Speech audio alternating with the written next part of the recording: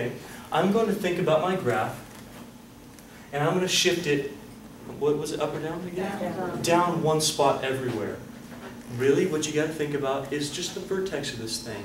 If I shift down the vertex and redraw that graph, it's going to be in the right spot. So what I'm thinking is, here's my original, I need to shift this down one spot. So right here, I'm going to take this, I'm going to shift it from the origin down one. I'm going to redraw my line, or my graph. That's how g of x would look.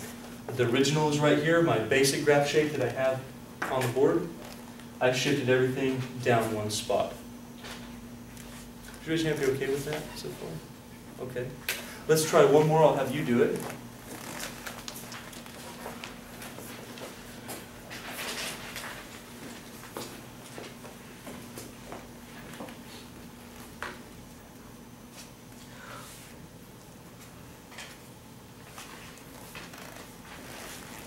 I want you to make sure that the square root does not go over the 2, okay? Make sure it does not go over the 2. So draw your original, your basic graph shape, and then tell me and show me what happens when I add 2 to the end of it, okay? Do that on your paper right.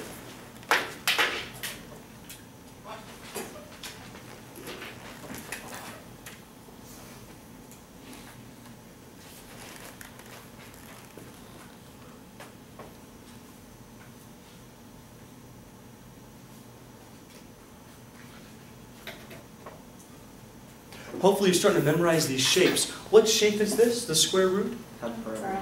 Yeah, that's that weird one, half parabola on the side. Kind of looks like that from the square root, right? So this starts at the origin, the original one, just goes like that. That's f of x. No surprises there, right? You all have that on your paper, right? The next one, g of x, says I'm taking that and I'm shifting it somehow. Can you tell me what that plus 2 does to your function? Does it go right or left at all? No. Just taking that, it's moving it up 2 notches, and we're going to redraw the whole thing. You with me? Okay. By the way, do I even need to give this to you at all? If I just gave you g of x, would you still be able to draw the same thing I'm about to draw? You just take away the original.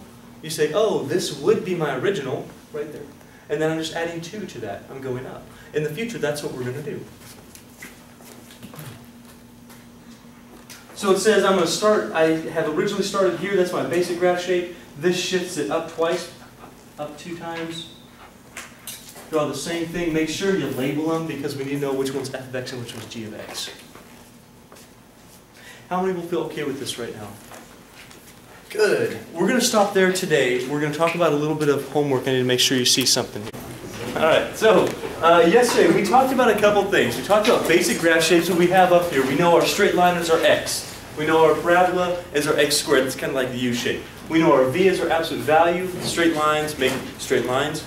And we have our square root of x, which kind of looks like the square root itself, just kind of curved over. And then we talked about 2 things, 2 vertical types of shifts. We have the up, where we're adding k, and we have the minus, where that means we're going down. We're shifting the graph down. Now, we did figure out, like a couple days ago on Monday, we could also do, besides a vertical shift, we could do a horizontal shift left and right. Do you remember doing that as well? But it wasn't after one of these functions. It was actually within the function. So when we talk about a horizontal shift, a left-right,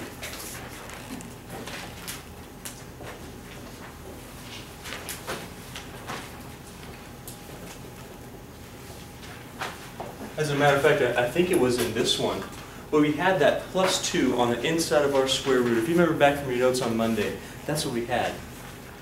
Well, here's the deal. If we add or subtract from the back end of a function like this or like this, sure, it's going to shift it up or down, because what's happening is you're doing one of the original functions, like f of x, and then you're tacking numbers onto it. And what that's doing is raising the value or lowering the value. That's moving it up or down. However, if we add or subtract within the function, and here's how that looks, by the way.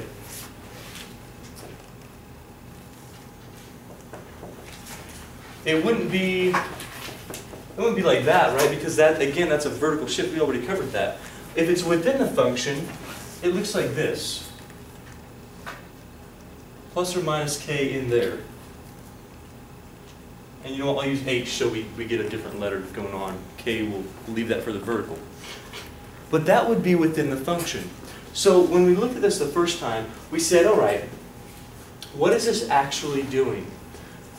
If we looked at our square root of x from last time, and we had the square root of x plus 2, what this is doing, and this is going to seem kind of backwards to you a little bit, because when we did this, our vertical shift, and if you add k, it makes sense that it goes up, right? If you subtract k, it makes sense that it goes down. If you add h within the function, a lot of people are going to think, oh, you know what, if I add h, it goes to the right. That would actually kind of logically make sense, right?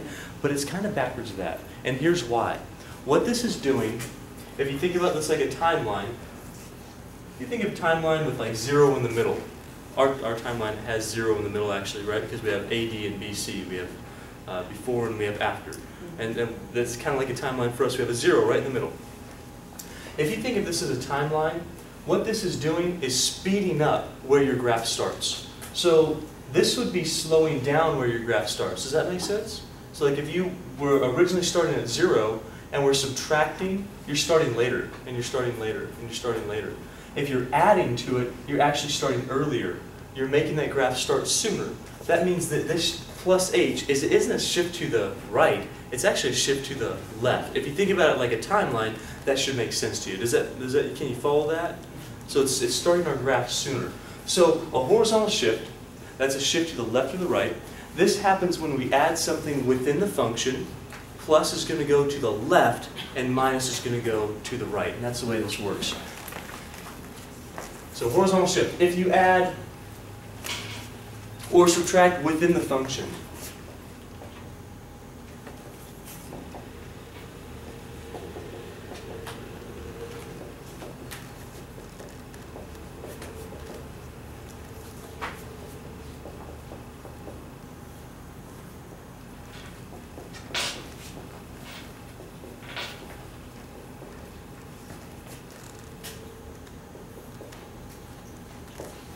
if you add or subtract within the function, it will shift left or right.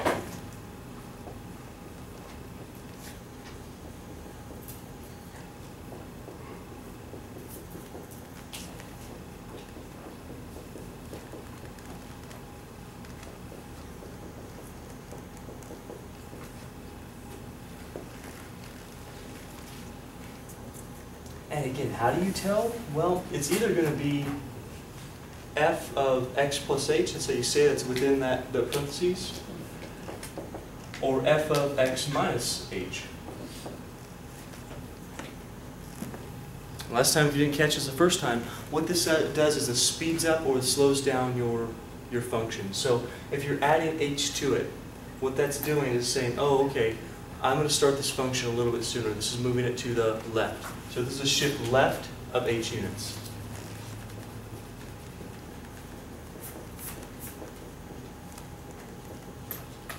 Make sure you have that down, okay? The plus means left.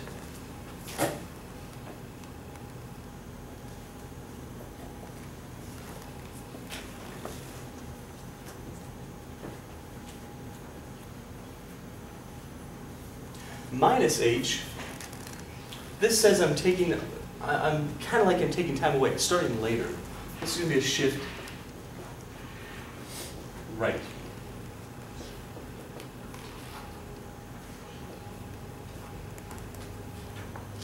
H units.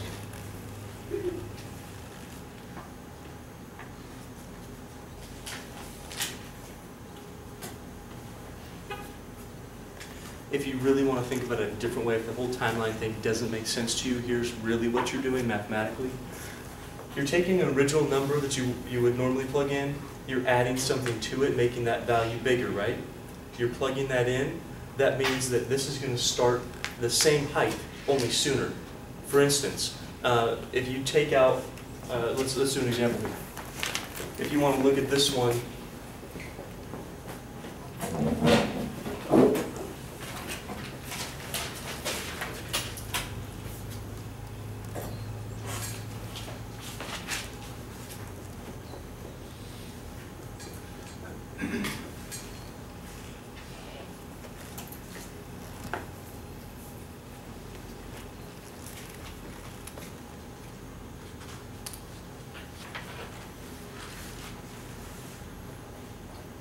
if I look at this one, what we're going to do, I'm going to show you this graph, and we're going to graph this first according to the shift. I'll show you why this actually happens. I'll explain to you why that +2 means to the left. So first thing I want you to identify, is the +2 within the function or after the function? What do you think? If it's within the parentheses or within the absolute value, that's within the function. So here, this one is different than, say, if I would have done this. Check this one out. Do you see the difference where the 2 is? That 2, what would this 2 be? That would be an up, sure. This 2 is actually within the function. That's going to be a shift to the either left or right. We're going to determine that. So when we're graphing these, first thing we got to know is our original, our basic graph shape. What is the basic graph shape up here? I think it's on the board as well. What is that one? V. So we're going to draw the V. And I'll make sure I label that f of x.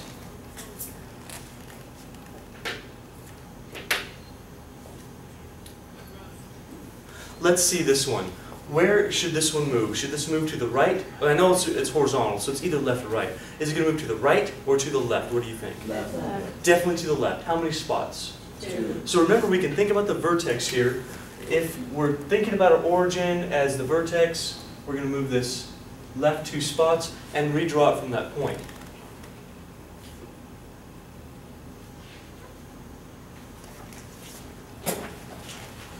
Here's how you can think about why this thing moves to the left and not the right. Are you ready for it? Here's like a mathematical example about why, not a timeline example about why. Listen, what do you have to plug in order to get a height of 0 for this function? What gives you 0 out? 0. 0. I plug in 0, I get out 0. Does that make sense? What would give you 0 out of this thing? If I plug in -2, I get out 0, right? Not +2, not that. Well, if I plug in -2, I get out the same height. So what this says is, this graph is starting sooner. I would normally plug in 0 to get out 0 for this one, right? But in order to get out the same height, I'm plugging in -2. That's 2 spaces to the left. So to get the same height that I would normally get for this function, I'm having to plug in 2 spaces less than that. In order to get the same height out of this function that I got from this function, I'm having to plug in 2 spaces to the left of that. Does that make sense to you? So to get out of 0, I plug in 0, but to get out of 0 here, I need -2. That means I'm moving my entire graph 2 spaces to the left. How many people understood that? Okay, good. So this is one of the reasons why plus means to the left if we're horizontally shifting, or minus means to the right. Even though it looks kind of backwards, it does make sense mathematically because it's saying I'm starting my graph sooner rather than later. That's what this is doing. Now, one question. We've done vertical shifts, we've done horizontal shifts, but we haven't done them at the same time. Do you suppose we can do these things at the same time? Yeah, we may as well, right? Let's see how that looks.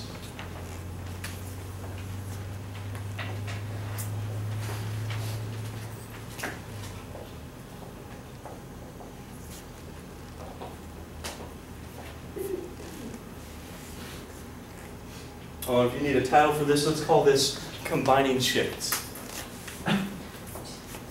Just be careful how you say that.